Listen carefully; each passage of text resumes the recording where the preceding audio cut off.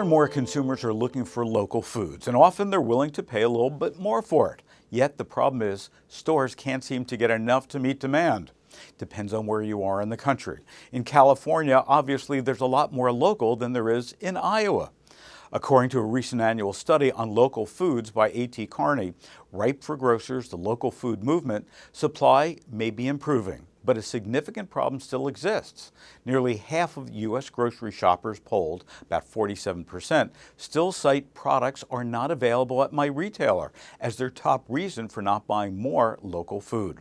However, for the third straight year, the 2014 National Grocers Association Supermarket Guru Consumer Survey report shows that consumers eat locally grown foods more than they eat organic. Consumers clearly want local, which explains why often when supermarkets have local produce in supply, they advertise it, promote it prominently. Whole Foods claims that 25% of its offerings are local.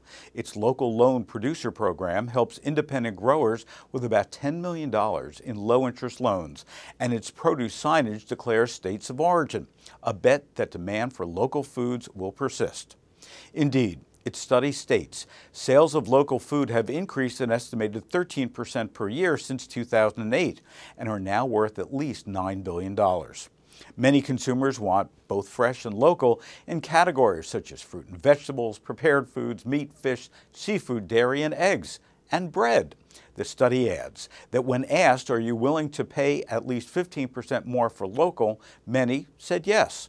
A majority of consumers from high, middle, and low-income groups say they'd pay up to a 5% premium for local.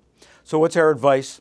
Food store operators may want to get on a first-name basis with nearby farmers. The demand is certainly there, and we need to define local so that there's no confusion at retail or in the consumer's mind.